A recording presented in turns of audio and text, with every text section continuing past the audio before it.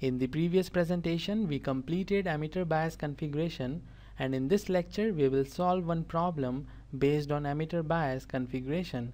In this problem, we need to calculate all the three resistances which are there in the emitter-bias circuit.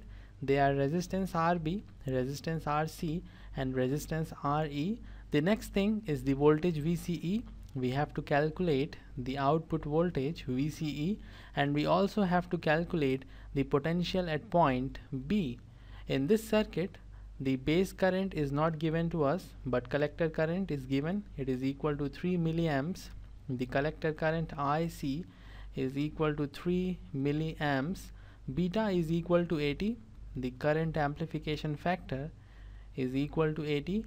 We are using NPN transistor, and this terminal is the base terminal, this terminal is the collector terminal, and this terminal is the emitter terminal. Potential at the collector terminal is equal to 7.6 volts. So VC is equal to 7.6 volts, and potential at emitter terminal is equal to 2.4 volts. So VE is equal to 2.4 volts.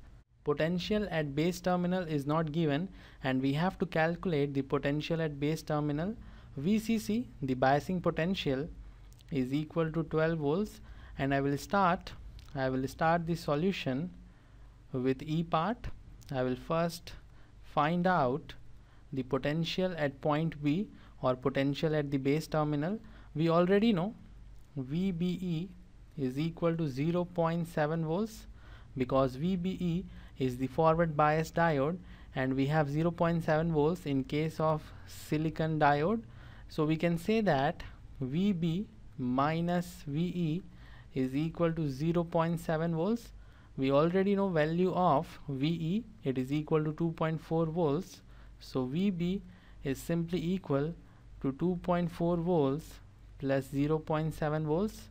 So finally VB is equal to 3.1 volts. This is the answer of the E part. Now we will solve the D part. In D part, we have to calculate the output voltage VCE.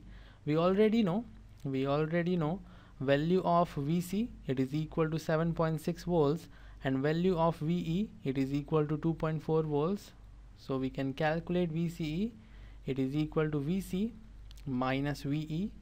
So we have 7.6 volts minus 2.4 volts. When you solve this, you will have 5.2 volts as the value of output voltage. This is the answer of the D part. We have completed E part and D part of the problem. In the C part, we have to calculate resistance RB, the resistance in series with the base terminal, and for this we will apply Kirchhoff's voltage law in the input loop. So let's solve the C part of the problem. VCC is equal to 12 volts. So we have plus 12 volts minus IBRB equal to VB. VB is equal to 3.1 volts, and we can easily calculate the value of resistance RB, but for this we also need the current IB, and IB is equal to IC divided by beta. IC is given in the problem, it is equal to 3 milliamps divided by beta is equal to 80. When you solve this, you will have value of base current IB equal to 37.5 microamps. Now we can calculate the resistance RB. RB is equal to 12 volts minus 3.1 volts divided by 37.5 microamps. So the resistance RB is equal to 237.4 kilo ohms. This is the value of resistance RB, and this is the answer of the C part. Now we will calculate resistance RE, the emitter resistance, and for this I will apply KVL in this loop. I will start from 2.4 volts and end to the ground. Potential of ground is equal to 0 volts. So we have 2.4 volts minus IE, the emitter current, multiplied with RE equal to 0 volts. Now the emitter current IE is nearly equal to the collector current, so we can replace IE with the collector current IC.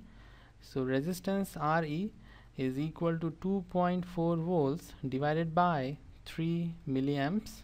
So finally we have 0.8 kilo ohms as the value of resistance RE. The last part of the problem is the calculation of resistance RC, and for this we will again apply the Kirchhoff's voltage law. In this loop I will start from VCC and end at 7.6 volts. So we have 12 volts value of VCC minus collector current multiplied with resistance RC equal to 7.6 volts. So RC is equal to 12 volts minus 7.6 volts divided by 3 milliamps, and finally we have RC equal to 1.47 kilo ohms. So this is how you have to calculate all the three resistances, the output voltage and the potential at base terminal. In this problem I have used the KVL in which potential at points are involved. You can see 12 volt is not the potential difference and 7.6 volt is also not the potential difference, and in KVL, in Kirchhoff's voltage law, we only include the potential differences. But if you want to include potential at points in KVL, then start from one potential at point. Let's say this is P1. Start from P1 like we have done here and end your calculation at the last point. Let's say the last point is P2, and end your calculation at the last point. And in this way we can use point potentials in KVL, because according to KVL the sum of voltages or potential differences in a closed loop is equal to 0. So if you want to make sum of voltages in this equation equal to 0, you have to subtract 7.6 volts on both the sides. So we have minus 7.6 volts plus 12 volts minus ICRC equal to 0. So we can say that we have now KVL in which only potential differences are involved, because 7.6 volt is the potential at point P2, this is potential at point P2, and 12 volt is the potential at point P1. So we have P1 minus P2, and P1 minus P2 is potential difference. Potential difference is nothing but the difference between potentials of 2 points. So we have P1 minus P2, which is potential difference. ICRC is already the potential difference drop across resistance RC, and sum of these two is equal to 0. So we can say that this equation is proper use of Kirchhoff's voltage law. And if you want to learn more about this topic, you may watch series diode configuration lecture. In that lecture I have explained how to deal with point potentials. So this is all for this lecture. See you in the next one.